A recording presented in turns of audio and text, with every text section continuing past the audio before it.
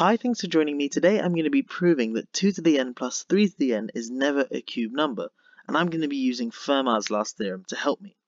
Let's firstly deal with the case where n is 1. We just get 2 to the 1 plus 3 to the 1, which is 5, and that's definitely not a cube.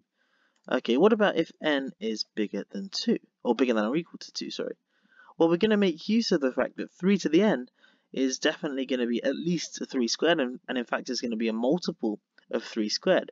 So if I look at this mod 9, so if I look at 2 to the n plus 3 to the n, that's just going to be the same as 2 to the n mod 9, because as I say, 3 to the n will be a multiple of 9. And we want this to be a cube number, so I'll call this x cubed, and I'm going to be showing that this gives us a contradiction. Okay, so you get x cubed is 2 to the n mod 9.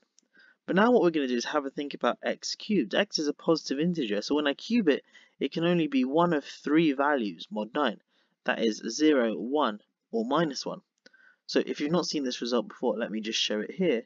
X here is a positive integer, so therefore x has to be either a multiple of 3, 1 more than a multiple of 3, or 2 more than a multiple of 3. So I'm going to write it as 3k plus r, where r is either 0, 1, or 2, which corresponds to its remainder.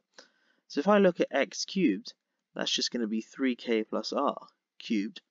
And now using the binomial theorem, this is just 27k cubed plus 27k squared r plus 9k r squared plus r cubed. And now looking at this mod 9, well, this is a multiple of 9, this is also a multiple of 9, this is a multiple of 9, this guy isn't, so this will just be r cubed.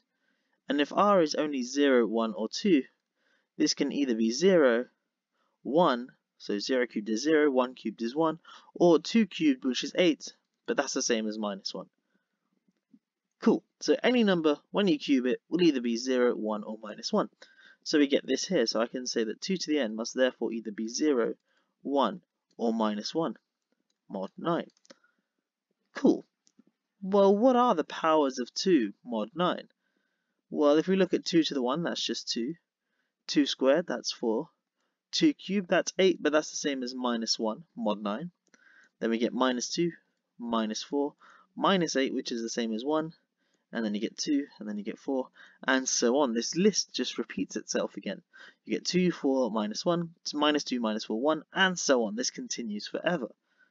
And so if we want 2 to the n to be either 0, 1, or minus 1, well, looking at this list here, there's no chance it will be 0, but it could be 1 or minus 1, because those both occur in the list. Well, where do they occur? They occur at every third term. So every third term will get minus 1, then minus 1, then 1, and so on.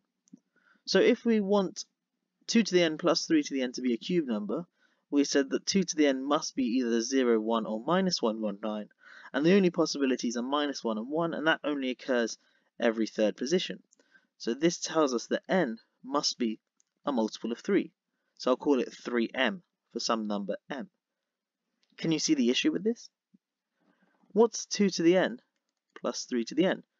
Well, this is supposed to be x cubed, but 2 to the n plus 3 to the n, if n is 3m, I can write this as 2 to the 3m plus 3 to the 3m, which is supposed to be 2 to the m cubed plus 3 to the m cubed. But 2 to the n plus 3 to the n, this is always still x cubed. But hold on a minute, you've got a cube number plus another cube number equals another cube number. Uh-oh, this contradicts Fermat's last theorem, and so therefore it's impossible to find a positive integer n such that 2 to the n plus 3 to the n is a cube number. And that proves our claim. A really, really nice application of Fermat's last theorem to solving this not too difficult elementary number theory problem. If you have enjoyed this video, please do give it a thumbs up and subscribe to the channel if you haven't already. Thank you so much for watching. I'll catch you in the next one. Have a great day.